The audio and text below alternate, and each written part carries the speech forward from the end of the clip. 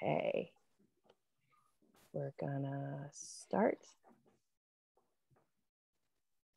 We'll let some folks in. We'll give them a couple minutes to join us. I'll find my book links here.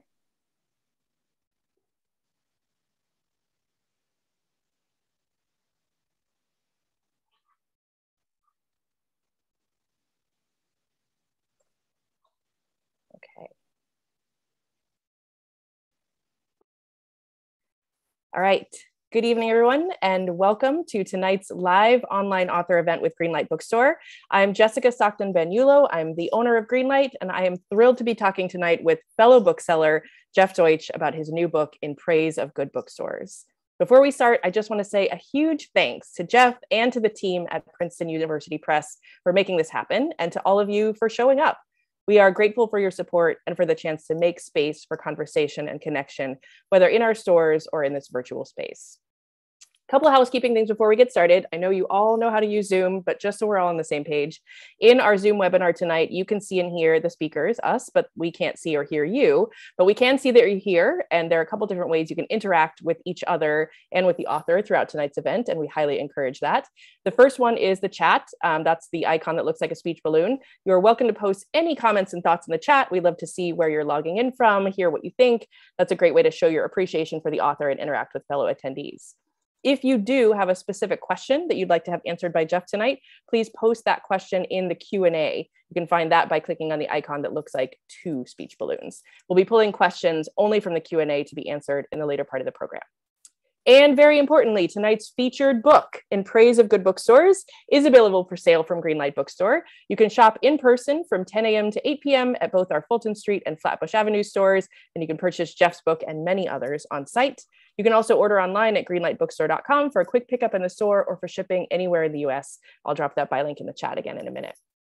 And as thanks for attending tonight's virtual event, we are offering 10% off on the featured book. So if you put in the code GreenlightEvents10 in the coupon discount section at checkout online, you can get 10% off when you order that way. So if you care about supporting not only the careers of authors, but the careers of booksellers, and if you're interested in the ongoing existence of independent bookstores, buying tonight's featured book is one good way to show your support. So it is such a treat for me as a bookseller and a bookstore owner to have the chance to talk with Jeff tonight. Jeff Deutsch is the director of Chicago's Seminary Co-op Bookstores, which in 2019, he helped incorporate as the first not-for-profit bookstore whose mission is bookselling.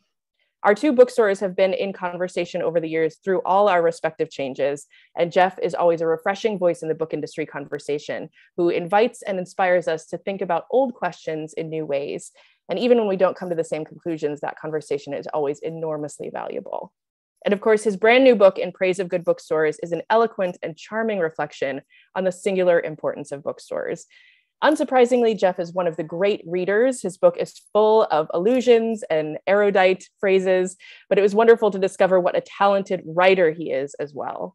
Of course, as a bookseller, I was underlining and scribbling a lot of notes in the margins, but I think anyone who loves bookstores will find something to engage or inspire them in this book.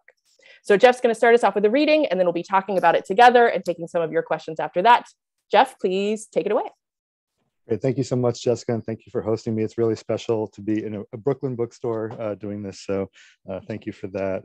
I'm going to read just a little bit from the introduction. It'll be about 5 minutes, and I'll share a little bit about what propelled me to write the book and how I was thinking about both my background and the work of celebration of good bookstores. Sometimes the mere existence of a phenomenon, a human, an institution, a work of art, is worthy of awe. Its declaration cannot be countermanded. When I first descended the perilous staircase leading to the old co-op in 1994, the bookstore was in its heyday. Like many who came before and after me, I was deeply persuaded by the Seminary co-op's existence. The bookstore was a realization of a humble but powerful vision, a broad selection of books whose presence on the shelf created an unparalleled browsing experience, undiluted by tchotchkes or knickknacks, pen wipers or gramophone discs, and only the occasional puffy or pallid volume. The collection created a totalizing environment. Engagement with this landscape of book spines shifted the patron's sense of space, time, abundance, value, and community. To a confused and restless young man trying to find his way in the world who knew only that the presence of books was of paramount importance, the co-op seemed as close to a spiritual home as he could hope to find. It was, in fact, a religion predicated upon books from which I was attempting to take my leave. But even then I knew that whatever else was left behind, the presence of books would remain. I grew up in an Orthodox Jewish community in and around Brooklyn. The rooms of my childhood in Flatbush, Borough Park, and Elizabeth, New Jersey were all book-lined. My childhood homes, my yeshivas, my shul, my relatives' homes, the homes of my friends' families were heavy with large books. From 1957 until 2012, my grandparents lived in a second-floor walk-up apartment that they rented in Borough Park, in the corner of 16th Avenue and 53rd Street. My grandfather's library, a rather book-lined living room, made a particular impression. The bookcases were filled with books whose gravity was clear from the ornate uniform spines. Ornate, these books, but not ornamental. The bookshelves always had gaps, and the gaps would move from week to week. An ever-rotating selection of volumes would be laid out on my grandfather's bookstand and desk. These books were read. They were treated with reverence and love. Observant Jews are accustomed to kissing the cover of a book after closing it, a habit that has remained with me throughout the years. Along with the British literatus Leigh Hunt, who in effusing about books wrote of how he liked to lean his head against them, followers of my given tradition might say, when I speak of being in contact with books, I mean it literally. These books were read in groups called chavrusas, a Hebrew word whose root means friend. When I was a young boy, I would join my grandfather's chavrusa on occasion just to observe. Seated on an austere bench in the basement of the shul across the street, my head barely clearing the tabletop, I sat with large men in their large Aramaic books, watching them question, ponder, argue with, and delight in what they found in those pages. My grandfather wasn't a scholar. He was a shopkeep. He ran a suit store named Chatham Clothes on New Utrecht Avenue, selling kosher clothing to the Haredi Jews in the tri-state area. He worked long days, after which he would eat dinner with his family before heading across the street to learn with his chavrusa. The activity called learning was common because there was only one thing to study, the Tanakh and its many commentaries, especially the Talmud. There was no need to specify the object of learning. Learning was a daily activity regardless of one's age and was no less special for being an everyday endeavor. And learning, while it reliably yielded wisdom and pleasure, was understood to be an end in itself. The highest compliment one could pay in that community was to say that someone was learned, or a Talmud Chacham, a wise student. When as a teenager I moved into the secular world, I found some of the conventions around books and education profoundly alien. I couldn't fathom the notion that one strove to become educated rather than learned, or that one might study in order to make a living, rather than to learn continually, an endeavor essential to living a more meaningful life. What, after all, was the point of making a living if not to build community and create deeper understanding, to come home for dinner and then learn with one's chavrusa? The Chicago poet Nate Marshall once said during an event at the Seminary Co-op that the greatest thing a poet or poem can give you is permission. A bookstore, too, it turns out, can give you permission. That is precisely what that first descent into the co-op established. Permission to be among books outside of an institution of learning, be it a university or a yeshiva, and outside of a teleological paradigm. The best parts of the tradition in which I was raised valued not only what endures, but also meaningful ephemera, what the philosopher Simone Weil gestures toward in writing stars and blossoming fruit trees. Utter permanence and extreme fragility give one an equal sense of eternity. It sought pleasures, not the deceits of pleasures. It sought to feed appetites whose satiety led to a satisfaction that endured and led to an appetite for further meaning, knowledge, and love. A pleasure whose verdure remains.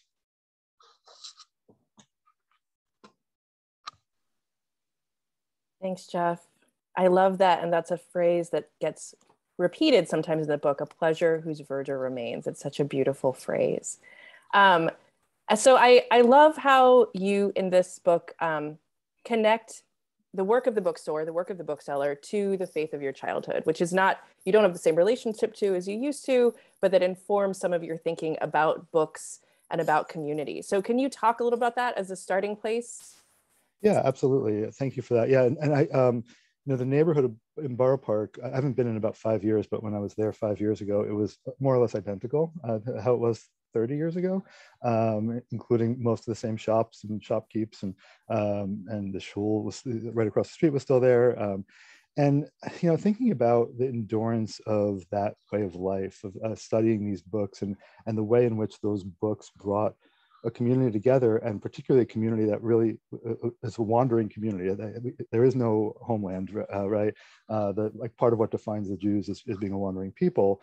And we made of the book, and these books, our homeland, and that was the thing that we carried with us. And this goes back, depending on how you look at it, thousands of years. And there's something really powerful about what it means to have this binding agent of that book. One of the things that the Chavrusa does, and this is relatively recent, is something called the Daf Yomi, which is literally the page of the day, where every single Jew who is studying the Talmud is studying the exact same page, and it's a cycle to get through all 63 tractates. And that notion, to me, is so powerful. However, if we're not a believer, I'm not a believer, then that pull of the presence of books is powerful. But how do you shift that orthodoxy into a heterodoxy and bring people together with diverse viewpoints, diverse interests, and find a home for them there? And that, to me, is what the bookstore and the library and all of these book spaces has done. Absolutely. Heterodoxy is another great idea that sort of runs through the book, I think. But I wanted to, I admit that I wrestled a little bit in terms of heterodoxy with the title of your book, which isn't just in praise of independent bookstores or in praise of bookstores, it's in praise of good bookstores. So I feel like that good is doing a lot of work there. And I wonder if you could talk about what you mean by good. Is there a way to be a good bookstore? Or are there many ways? Are there bookstores that are not good? And what were you aiming at with that title? That's such a good question. No one has asked me that yet, and I appreciate that. And I struggled with it too. And I'll tell you that we both came up in bookselling, and you've worked in some of the best bookstores in New York, and then you built one of the best bookstores in New York, which is astonishing to me. And I'm interested in talking a bit about that. One thing that happened in our culture, in the bookselling culture, is that we really, took this independent bookselling model, and it really mattered to be independent. That was so important to us. And I remember having arguments with some of our peers saying, why don't we just call ourselves bookstores? What do we need to say we're independent? Who cares? We can just be bookstores and that's enough. So I appreciate the question on that level too. The good bookstore, I think there are a lot of great bookstores, and I think that even halfway decent bookstores are great joy and better than most other things. So I love bookstores. There's no question. There's even a bad bookstore is good. Even a quote unquote bad bookstore is a great joy to me. And but the idea of the good life, thinking about Socrates and the way that the Greeks thought about the good life, the capital G, capital L, or the good society, these kinds of concepts where good enough is good enough. It's not about being great. It's actually about what it means to be good and to. So I feel like that concept is really what I'm gesturing toward a bit. And the thing that the book celebrates and slightly for a moment has concern about is the fact that bookstores don't have a model to be bookstores. They have a model to be retailers and sell things that aren't books to help support the book selling. But there isn't a model for pure book selling, meaning just selling books. And part of what the celebration is saying, remember those spaces that are just books, and or when you're just in the book section and not thinking about other things, what can happen internally, and really calling to that experience and that cultural good, and trying to advocate on behalf of this model. Yeah, I feel like when people are like, oh, it's too bad it's so hard to run a bookstore because no one reads anymore. I'm like, that's not actually the issue. Right. That's not the issue. Right. Read.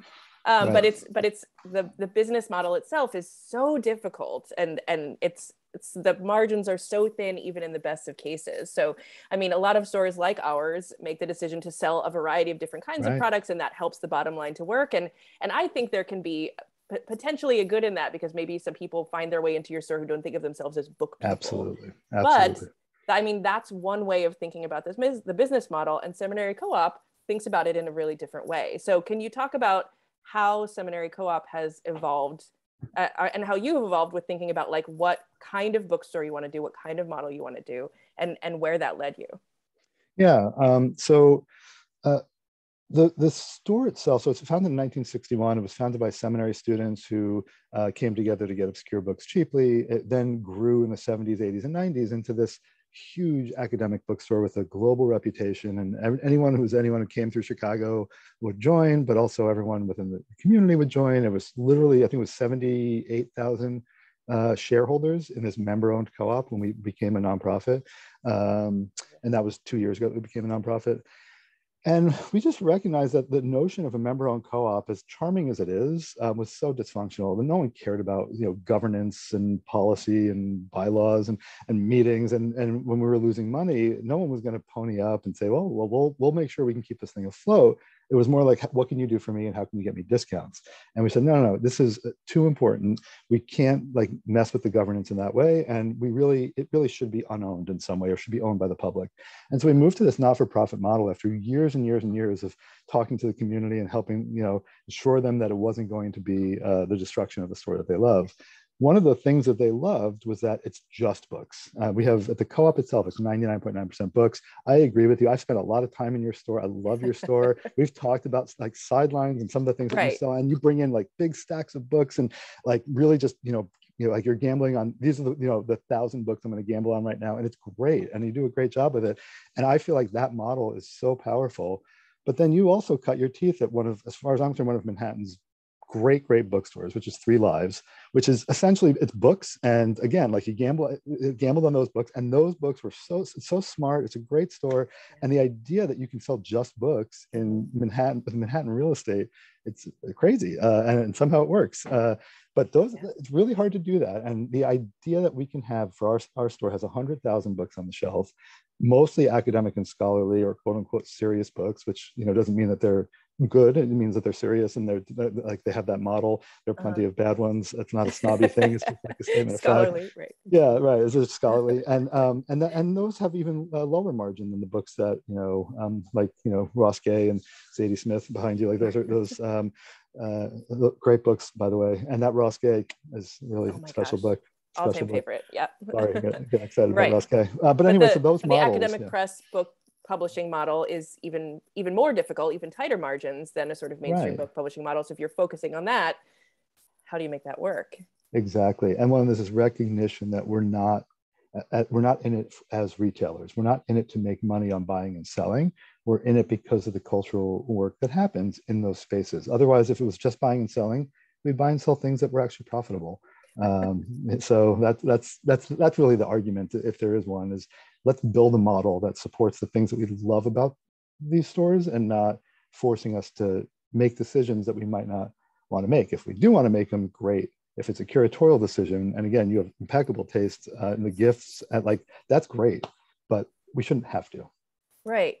Yeah. And I love that, thinking about, we're not in this purely to make a profit. And I think that's got to be true of every bookstore owner to one degree or another. I mean, if you wanted to get rich, this isn't the business you went into. I mean, I've heard one bookseller describe us as not just for profits, some of us. And there was a book about independent booksellers called Reluctant Capitalists. So I think there's a pretty common acceptance that you don't do this to get rich. But at the same time, I loved where you quoted in your book Toni Morrison, and she's talking about artists, but comparing it to booksellers. And she says something along the lines of, the problem is that artists are really resilient. So you come to accept that you'll just make it work somehow or other, and that becomes normalized. I think that's certainly the case in the situations where we are able to make it work. There's a sense of well, great, that's wonderful. You must be doing fine. When it's should it be this difficult just to make a living selling these things that are sort of necessary for the soul? So, I mean, are those some of the conversations you've been having with other booksellers and within Seminary Co-op, and how do you answer those questions? Yeah, exactly. Well, I think that's right. And I think that booksellers in general are incredibly modest, and which is wonderful. And that modesty has had the result that, Toni Morrison warns against, and that I think for all of us, we're saying, hey, wait a minute, we are doing such good, important work. And none of us want to get up there and say that, because so many people are, and we don't want, and so many people are underpaid and all that. To get up there and say, oh, we're underpaid. I mean, it's like, it's a silly thing to do out loud. And a lot of what I've been doing is, talking, I mean, I'm talking actual numbers. Here's what it means to us when we say we're underpaid, what it means to us to not be on a professional track. And those numbers, I think, are incredibly powerful. And even outside of, New York or San Francisco or places that are expensive to live.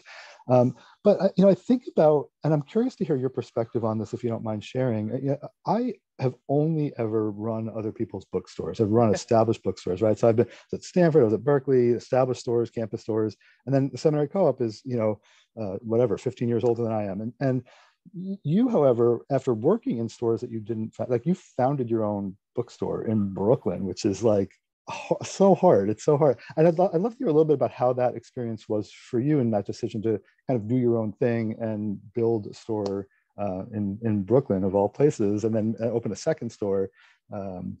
Yeah, I mean, it all seems a little bit like unlikely in retrospect. We're like, wait, how did we pull that off? But I was lucky enough to have a mentor who got me into bookstores, and tried to work in publishing for a little bit, but it was like, wait, this is actually the only thing I love doing with my life. I mean, I think that hearing you talk about bookstores and faith together, I think for a lot of people, bookselling is really kind of like a calling. It's that you're like, this is just what I have to do. It's just like being a writer or any other kind of art. So it's like, how do I make a living doing this? And it didn't seem feasible to make a living just working in a bookstore, which is one of the problems. So I was like, if this is going to be a life, like a career, then I'm going to have to own my own place, and I'm going to have to start my own place. And it was a time when Brooklyn was getting this reputation as like a literary mecca for authors, but there just weren't that many bookstores in Brooklyn. And I had worked at some really successful bookstores at McNally Jackson and at Three Lives and at Book Culture back when it was Labyrinth. And I knew, despite the sort of prevailing wisdom of the time, that like it was possible to make a profitable bookstore. Not guaranteed, but possible. So, I mean, I had so many amazing mentors in the book industry, in sort of the Brooklyn business industry. This community in Fort Greene, Clinton Hill was incredibly supportive and was actively seeking a bookstore. So a lot of factors had to come together to make this possible. Right.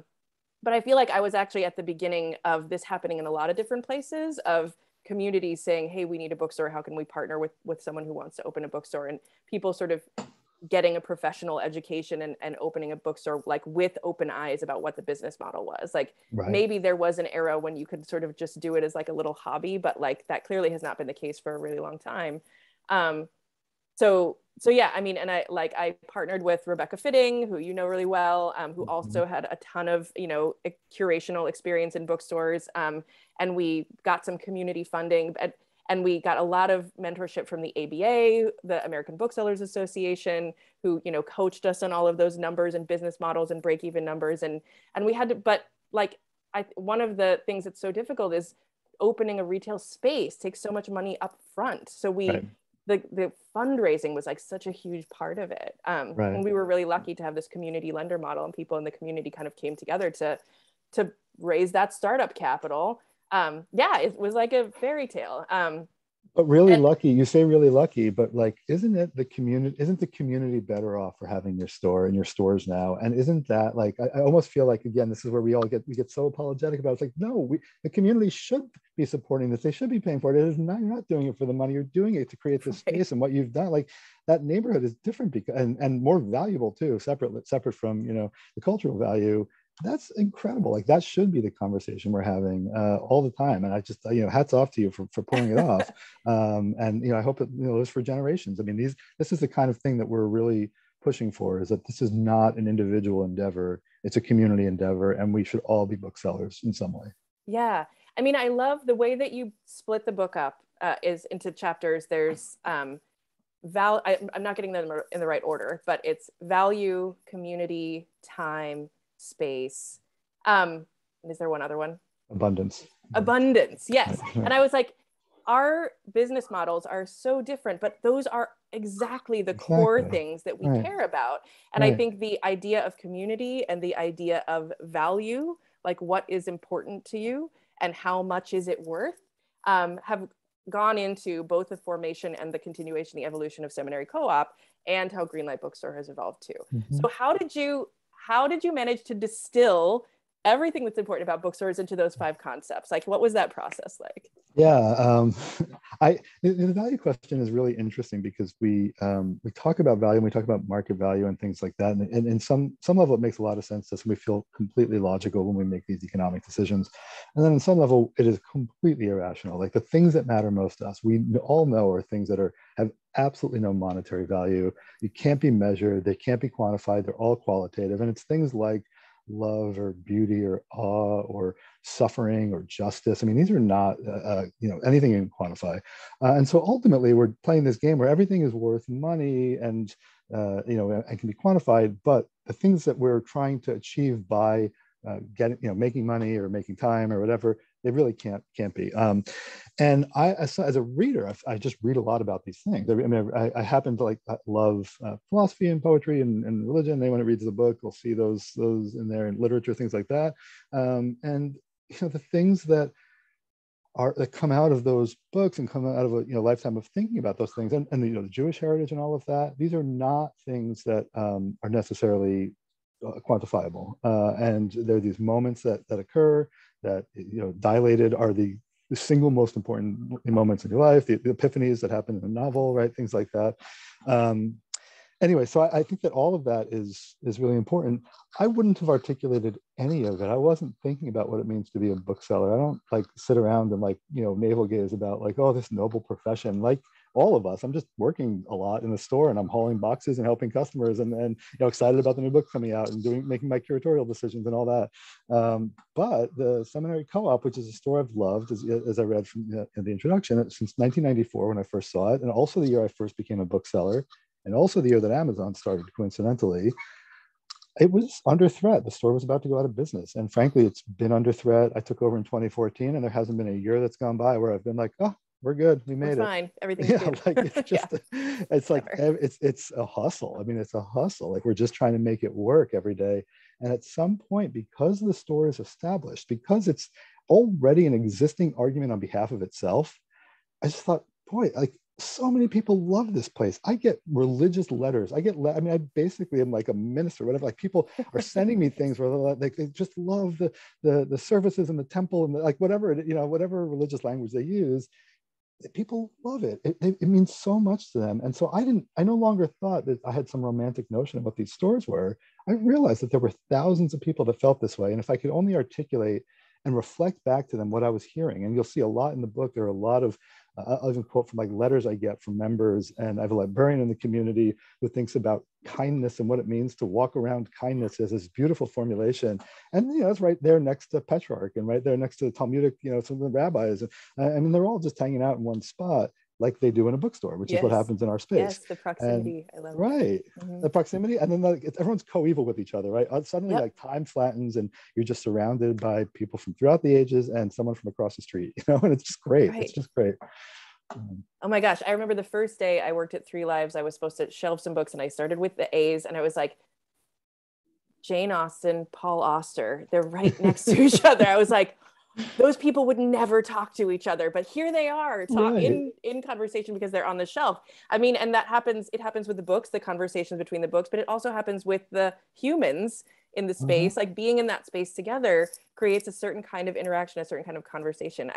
I've been struggling for years to write Greenlight's mission statement, and I feel like I'm almost there, but it always involves the idea of creating a welcoming space. So I want to hear you talk about space, and of course, space and time are connected. You're creating a space where time doesn't work the same way. But can you talk a little bit more about the space part and why bookstore spaces are special? Absolutely. One of the conclusions that I came to about maybe 5 years ago or so is that in the 21st century, no reader needs a bookstore to buy books, and no bookstore except for Three Lives can make a living selling new books alone. That might be the only store. Maybe there are a dozen of them. I don't know.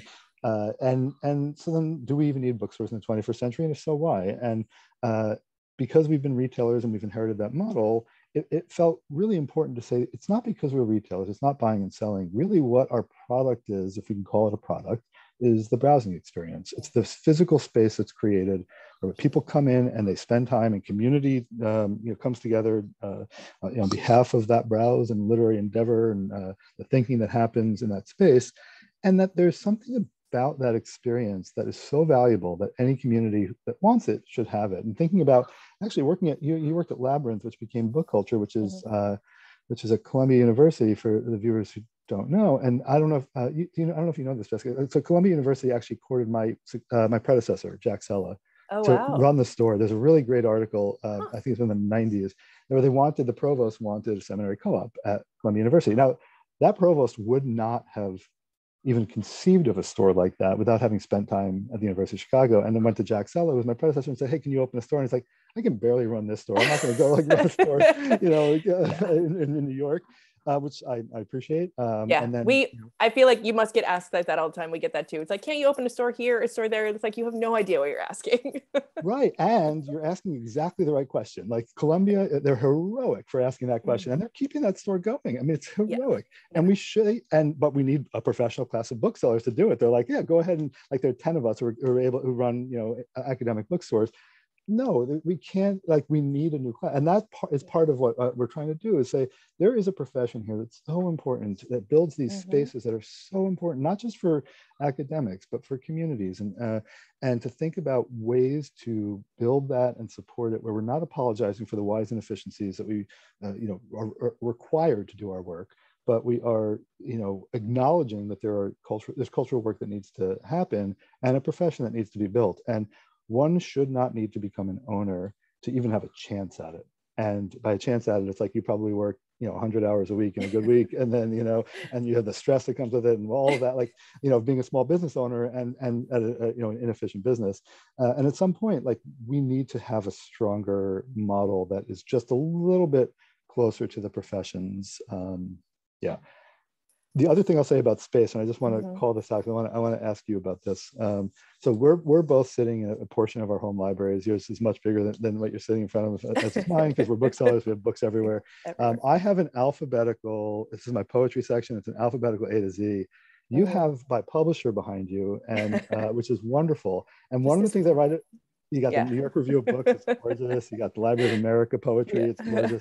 And one of the things that comes up, and I'd love to hear your perspective on this and how you shelve. So in the space section, I talk about adjacencies and the way in which a browsing experience is also about, Jane Austen and Paul Auster sitting together.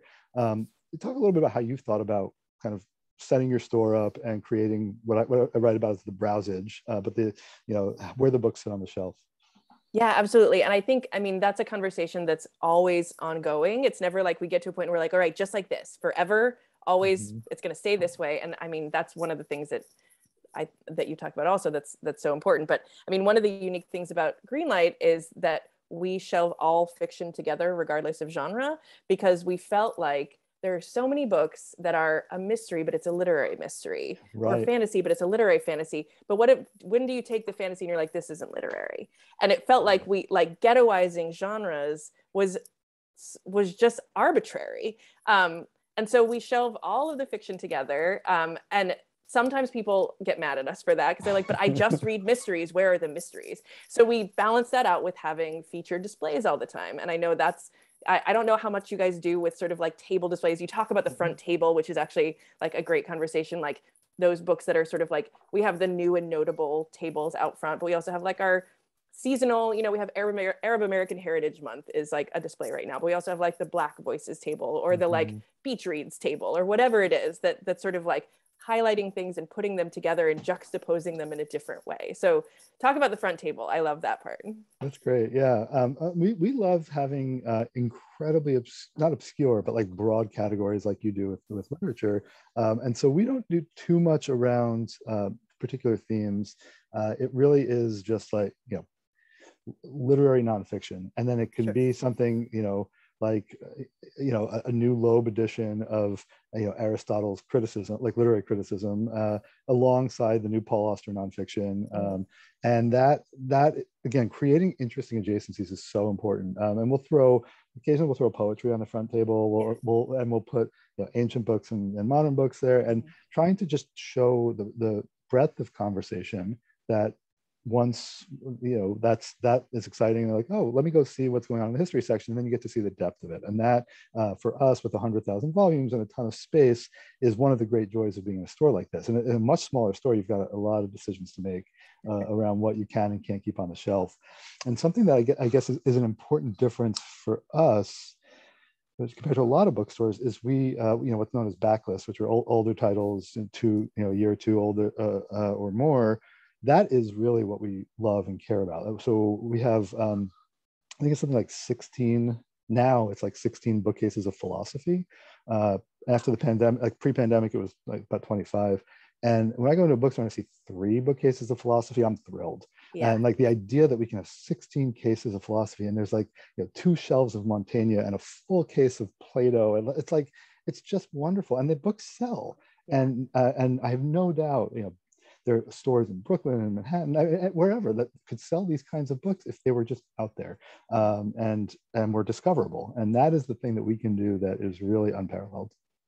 Yeah, I mean, and one of the things that I love about bookstores is that everyone is so different, that there isn't, the organization is different, the emphasis is different. I mean, we have a poetry section that has continued to grow because we had a poetry series with a really great curator, and it just, and people bought books at the events, and then they came back for poetry. And so, and I feel like that it's sort of unusual to sell a lot of poetry. Philosophy, we found, got stolen a lot. So we don't do as much philosophy as we used to. I was like, must be poor students who, I don't know what the story was. But I love that you found that audience and that they've found you. I mean, you like a seminary co-op must be a destination for philosophy at this point, which is fantastic. So, I mean, one of the things I loved in the book, and this is super nerdy, is like all the statistics, all the numbers. I mean, the numbers about the book industry in general, but also the numbers about your store, like how many of the titles you sold last year were a book that you sold 1 copy. And that's really unique and really special. Can you talk about some of the facts and figures and like how those are serving what you're trying to say? Yeah, I wonder I wonder if that is a unique number. I think you're right that it is. The number you're referring to is we sold 28,000 titles in 2019. It was the last full year of being open before the pandemic, and of those 16,000 were individual copies. So well over 50% were 1 book to 1 customer for the entire year. And oftentimes we'd restock that book, and it might not sell for another year or 2, but it would sell. And the notion, and the American Bookstores Association, who you and I both work very closely with, who gives us a lot of numbers and a lot of help and a lot of advice based on those numbers, they don't run those numbers. And I'd be very curious to see how other stores do with that. And what would it mean to make a business case even? And I don't mean a business case that these are necessarily profitable sales, because they sell slowly and that's not a good retail idea, but that these books will find their audience if they're sitting on a shelf. And we happen to have, I think, the best university press distributor, which is Chicago Distribution Center, about 3 miles south of us. And I've walked their warehouse. It's amazing. It is so, like Raiders of the Lost Ark. You see like these incredible, boxes and boxes and boxes of books, and you just know there's magic in every one of those pallets. And I think, well, why aren't those books just sitting on our shelves? Like, why are they sitting there? People can wander our shelves and find them. And there's a business case to be made for it. And so part of us, even like the nonprofit model for us, is saying, what, for publishers even, what is the point of a bookstore for you? If Amazon is the largest bookseller by far, or seller of books by far in the country, and they're not booksellers in the sense that they think about our community and the ecosystem and the work that it takes to do this, but they're the ones that are selling directly, maybe, okay, great. What then does the bookstore do? What can it do? How can it support the discovery of titles? How can it support authors and author relationships? How can it support young scholars who are thinking about what they want to do with their career? Like all of these ideas, and how can it support communities in terms of bringing a literary voice to that community? And all of those ideas are on some level obvious to anyone who knows our store or your store, because we make our case by dint of our existence. That alone is enough to make our case. And then we can step back and say, okay, well, let's figure out the financing of it, because there's no question that these are, incredibly valuable institutions, and they aren't as common as they could or should be. There are plenty of communities that would love a bookstore, that would support a bookstore, but there isn't a model for that retail establishment. Yeah. I have a couple more questions for you, but I want to encourage folks to drop your questions in the Q&A if you have questions for Jeff. I feel like on your tour, you've gotten to talk to folks who have a variety of business models. I mean, you talked to Danny Kane at Raven Bookstore, who just changed up the ownership of their store. So, I mean, do you think that every bookstore should be a nonprofit? Or what are some of the alternative models that you think we should be thinking about going forward? Right. No, I definitely don't think every bookstore should be a nonprofit. And we're not a nonprofit. So we're not a 501c3. We're established as a nonprofit, and we're the first and only not-for-profit bookstore in the country whose mission is bookselling. There are plenty of really good nonprofits. There's a great one in Chicago called Open Books. Housing Works in New York is wonderful. Then there are some amazing legacy bookstores like City Lights and Kepler's, both in the Bay Area, and many, many more. St. Louis has Left Bank Books, which is wonderful, where half of the store is the store is a for-profit model, and then the events programming is a nonprofit model. And and the argument there is that, you know, at Open Books, literacy is the cause. Housing Works, it's services for Kepler's, it's literary education or things like that, and that the sale of books supports those noble causes. And our argument is that the noble cause itself is the bookstore, it is the browse, and we're trying to find a way to make that case without having it be about tax shelter or IRS designations, but really just an establishment of a model. There are bookstores that have become B Corps that I think is a really interesting model.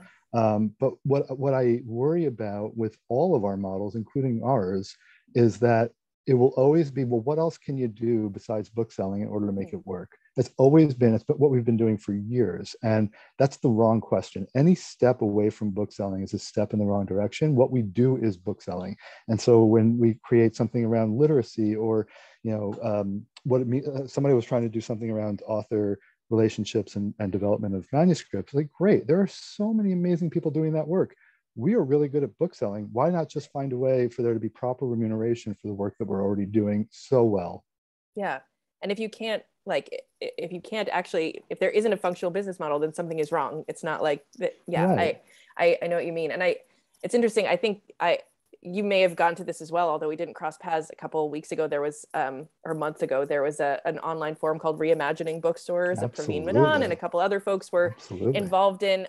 And I remember ending up in a breakout room with an author who I know, and he was like, wait, I'm confused because you and I have talked about this before, and like, I thought that bookstores were doing well and more bookstores were opening. I was like, that is true. You're not wrong. The bookstores aren't necessarily dying, but we realized that none of us can make a living. Exactly. Especially the booksellers. Right. And that's, there's a lot of conversation happening in our industry. There's, booksellers forming unions, or, talking about cooperative ownership or other kinds of things. Because it's like, how can you be doing this work, which is really professional work, and not be able to make ends meet? I mean, and I think that's right.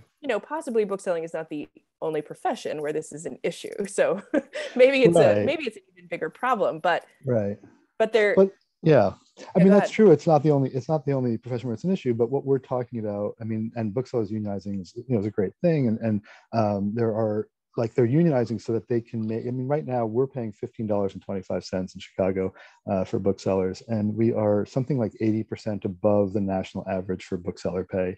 And the minimum wage in Chicago is $15. We're not doing it because we're so generous, and we lose a lot of money. We lose a lot of money by paying, and we pay so little, and it's still above the average. So really, in thinking about for the audience, like, what a librarian makes, what someone in publishing makes, like, yeah, they're all pitiful, but we just want to be that pitiful. Like, we want to get up to that level, and that's it. And I think that you mentioned the Reimagining Bookstores movement, which Praveen Madan, who runs Kepler's, who is stewarding those stores after they almost went out of business twice, and the third time he said, I'm gonna help support this for a while and then step away. And he's a total hero about this. It's wonderful. Nothing has given me more hope in the 25 years of my career than that session that we were in, where 600 booksellers, publishers, authors, community members, philanthropists came together and said, the model is broken. How do we fix it? And that was the beginning of a large conversation that I can't wait to see what comes of it. But that is exactly the conversation we need to have. We need to be honest about the fact that it's broken. And if we want to keep these things going, we have to come up with a solution that will be relevant in 2030, right? Yeah. I mean, it's not about getting through the next couple of years. Right. And it may not be a single solution. I mean, I think there's, Exactly. potentially a Exactly. heterodoxy, a multiplicity of solutions. Exactly. Yeah, Exactly. so we have a couple audience questions and a lot of folks just like loving on your book, which we can also talk about. But I wanted to ask one more. When I started reading the introduction to your book, you mentioned like a couple of different laments about the state of bookstores, and they go pretty far back. They go, I think the earliest one was maybe in the 1600s. Like, isn't it too bad bookstores are dying? And I was like, this is, and I've been saying this for years. It's like you keep saying that bookstores are dying and somehow we're still here.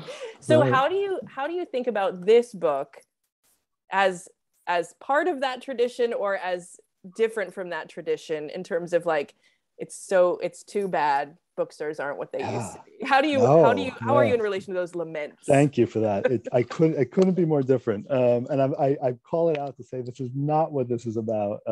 The book selling is no longer worth anything. That the book trade is no longer going well. This is I think the quote that you were referring to. I am not interested in lamentation at all. And I think one of the most important qualities of a bookseller, of any bookseller, is their enthusiasm. And to me, the enthusiasm and the ideas and the generation of those ideas, like that is what's important. And that's what I think we're really good at. We usually focus it on single titles, and I can sell you Ross Gay's Book of Delights because it's a phenomenal book, but we don't articulate what's so great about the stores. And so I didn't want to write a lamentation. I wanted to write a celebration. It's in praise of. It's not a critique. There are arguments here and there about what models could work or couldn't, but it's really not. It's not a critique and it's not an argument. It is really meant to help a reader, an average reader, remember what they love about being in book spaces if they haven't been in a while, or articulate what they love about them if they are lucky enough to have a really good bookstore like yours, or a really great library, or a really great personal library at home, and what that actually does for the interior landscape of a human. Yeah, and it's a great moment to have that reminder because a lot of stores are just now being able to offer those spaces again after not being able to for such a long time. And those stores did have that resilience. They managed to get through it, but of course a lot was lost when we couldn't be in bookstores together, and it's a great time to go back. So if you haven't been to your local bookstore lately, go in and be in that space and that different kind of time. Okay, so we've got a couple of some comments, which is always great too. Joseph Rosenblum was pointing out another nonprofit, like one of the ones you talked about, Bookmarks in Winston-Salem, which I think is sort of a literary nonprofit. But he also noted your distinction between worth and value. So I wonder if you could talk a little bit more about that distinction. Yeah, and thanks for calling out Bookmarks. That is one of the these are all like great models, and they are 501c3. And so the IRS currently does not have a designation for a bookstore whose mission is bookselling that could be a 501c3. And I think there's an interesting conversation about would that make sense if we did it. But yeah, Bookmarks is a great example. The idea around value and worth is really it's recognizing again the inability to quantify the things that matter most. And I call on an author I love so much, Robert Musil, who wrote a great novel called The Man Without Qualities, but also has written some wonderful nonfiction, actually University of Chicago Press publishes. And in it, he talks about the difference between morality and what morality is, thinking about like these replicable things versus like a truly ethical experience, and the difference between those two ideas of this is something that's repeatable, that I could do better or differently next time, I can make that decision, versus an ethical conversation around love or introspection or humility, like these concepts that are really not measurable. That is, to me, an incredibly important distinction. And the idea of value and worth, which comes out of the idea of the gift and what it means to have a commodity versus a gift, and what it means to make something and give it to someone as opposed to have a trinket that is replicable. Those are important distinctions that have an intellectual weight to them, and not just this idea of like this romantic notion of what it means to, well, forget the markets and forget, capitalism and all this, like all the arguments that I think are, important, but there's something that's nuanced about this that I just found to be incredibly powerful. And I also, in that chapter, and thank you for that question, because one of the things that was important to me was also to say, this isn't a pie in the sky idea. There are already existing models like this, by which I mean models that are completely different from how we think about it, where value and worth are separated and are thought about differently. I talk about a model that comes from, you know, the Orthodox Jewish world. It's the Sachar Zvulan partnership, where the merchants are not as important as the scholars, and so they make a lot more money, but in order to live a more meaningful life, they give that money to support the scholars who spend their days studying, because the merchants are not able, like they're not able to live a good enough life in that way, and so they have to do this to support it. It's a complete inversion of how we think about those things, and things like the Institute for Advanced Study, which started at Princeton and now exists at a number of universities, that just says, you're not here to do anything useful. We don't need you to create anything that can be used. These are to, you know, great scientists and thinkers. What we want you to do is just sit around with your, you know, chin in your hands and just think all day. And whatever you come up with, we trust that you're going to come up with something that will be worth your coming up with, and that's enough. And it doesn't have to result in, it doesn't have to yield anything. It doesn't have to result in a particular, you know, outcome. It is enough to have the inquiry, and the pursuit of useless knowledge is actually, it's an end in itself. It's just fine. So really sharing like these kinds of models and this articulation of how we could do it differently if we thought about it differently. And yeah, so. Right. Sometimes I'm like, maybe just universal basic income, and then people can pursue what they need to pursue. That's a different and larger conversation, but thanks for talking about that. Yeah. I have to read this whole note from Ruth Catcher in Brooklyn. She says, Jeff, I wanted to say hi, though we've never met. I worked at Seminary Co-op on 57th Street Books in the late 80s and was the children's book buyer at 57th Street for a few years. I eventually moved to New York City to go into children's publishing and was succeeded as children's buyer by Franny Billingsley. Greenlight is my neighborhood bookstore, but Seminary Co-op formed me. And the 5 years I worked there were so important. And she adds, I'm very much looking forward to reading your book. That's amazing. Well, thank you for that. And I look forward to meeting you at some point, whether in Chicago or New York. And you call up Franny Billingsley. So I am one of 3 right now, I think, authors on staff. I'm suddenly an author, but I have 2 other people on staff who are authors. And Franny Billingsley is a children's author who wrote a book called Chime that was a National Book Award finalist. She's absolutely wonderful. She's written 5 books now, I think. And we also have August Clark, who's a young adult fantasy writer who is brilliant and has a really bright future, you know, ahead of him. And there's going to be like this idea that you are, you know, a bookseller and stick with it, and not part of the literary world. I think is interesting and wrong. We also have editors at, you know, Columbia University Press. There's an editor who used to run the front table. We've got faculty throughout University of Chicago who've worked at the stores. We have Taya Himba-Jess, who is a Pulitzer Prize winning poet, worked at the store. So it's a really incredible place to cut your teeth. But if you stick with it, and Franny is still with us and worked with you in the 90s, it's also an incredible place to grow a career.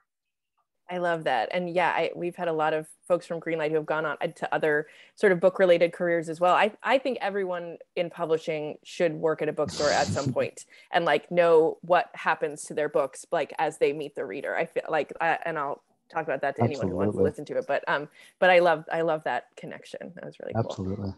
So Cindy asks, what were some of your favorite books when you were growing up? I have some more questions along those lines, but talk about your favorite books. Well, I was a terrible, terrible, terrible reader. I hated reading so much. My mom would love to tell you how the first thing I do when she tried to sell me on a book was see how long it was. And if it was over 200 pages, I wouldn't touch it. It took me a long time to get into reading. And it was really her influence that got me there. And she just was relentless. 2 books that stand out to me, and it was soon after I started reading. So when I was around maybe 15, 16, one of them was Emerson's essays, which I read with great delight. And I read them when I was 15, but then I reread them when I was 25, and I reread them, you know, 2 months ago and yesterday. I mean, they're just incredible. And I felt really lucky to have stumbled upon those. And then I read, I don't know what it was, maybe 10 or 12 of my mom's James Baldwin books, both the fiction and nonfiction, but I really loved the fiction then. And a book, Tell Me How Long the Train's Been Gone, stands out to me, which I read, I think I must have been, I was a little bit older, but the first one I read was Giovanni's Room, of all things. And I just loved it so much. I loved the feel of it. I loved the language of it. And it was something that was so far removed from my world. Whereas like Go Tell on the Mountain was actually like really close to my world in some way, because of, you know, the way that religion infuses that book. And I just felt like as someone who grew up basically in like an Eastern European shtetl environment, and I say that with great love, it brought me into these worlds that I just didn't know existed, and these ideas like Emerson's, or that's still a book by which I hope to live a life. I mean, it's still a book that it feels like I can, put it alongside Ecclesiastes as one of the great wisdom books, and that feels incredible. So yeah, those are a few of them. I can go on, but I'll tell you, I read so little when I was a kid. I hated reading, so it was like Mad Magazine and comic, Bloom County and stuff like that. That was basically that was about it. But you came to it. You came to it in Oh time. yeah, I'm making up for lost time. It's like Awesome. bacon. I made up for lost time on the bacon question too, but that's for a different conversation. Well, I want to ask you to do a little more hand selling. I feel like all really good books, this one made me want to read other books, and there's so many authors that you quote from in there. I was scribbling my notes. I'm like, I need to reread Christopher Morley. I need to reread Gabriel Zaid and Calvin and Hyde, and Borges obviously is like all over the place in there. But I wonder what you'd recommend to someone who's like not a professional bookseller, but who wants to think about some of these ideas about like space and time and value and how books connect us to those. What are some of the ones that you'd recommend? And so give us your hand sell. Thanks. All right, I get to be a bookseller. All right, this is good. Well, I think for someone who's not who just loves reading and loves reading about reading and books, there's no one better than Elizabeth Hardwick. And actually, you've got those New York reviews behind you, and New York Review of Books have been reissuing first her, I think it was her published essays, and then her uncollected essays just came out, and they're absolutely fantastic. I would also recommend Lydia Davis's collections. There's two of them now of essays. Her fiction's wonderful too, but the essays for people who just want to read about books in ways that kind of shake up your idea about what it means to write about reading and about authors. If you want to read about books, there really is no one better than Borges, you mentioned, who doesnn't come out, and neither of these are like professional book selling things. You mentioned Reluctant Capitalist by Laura Miller. That's a great book on book selling, but I personally don't read a ton of those books, actually. I love reading about book spaces. So Borges is obsessed with books, book spaces. He was the director of the National Library in Buenos Aires, and was a poet and an essayist and a short story writer. And those short stories they're all phenomenal. But then also he went blind like two directors of that National Library before him. There's this tradition of going blind in that role. And it's strange. And he has this gorgeous poem called The Gift, where he takes over as the director of the National Library. And the moment he has all of these books in front of him, he also loses his sight. And it's this powerful, sublime short poem about what it means to be gifted these books and the dark simultaneously.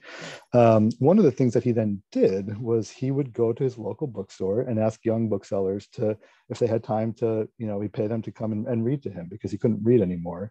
One of those booksellers was someone named Alberto Manguel, who literally wrote the book on reading. It's the history of reading. I read it 25 years ago and loved it. And then he actually became the director of the National Library in Buenos Aires, maybe 7-8 years ago, and wrote a book called Packing My Library that Yale University Press put out. And it is absolutely wonderful. So is History of Reading.